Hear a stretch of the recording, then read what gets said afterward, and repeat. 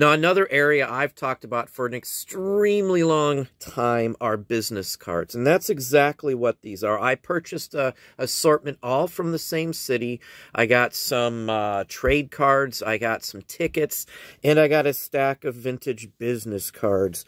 Fabulous items here. These sorts of things should easily, because of the location and that there's not much left from that town, it's not a huge place, but will sell for some incredibly good money. I would expect to easily get 15 to 20 bucks for even the most common one in here. None of these are common, though. These all date to about 1870, probably about 1884, 85 at the very latest. Now, I have letterheads that go with these. I have envelopes with these same basic names on them as well that go with these. All of these are highly collectible. Business cards of this type just don't show up very much, and that's why they tend to be worth so much money.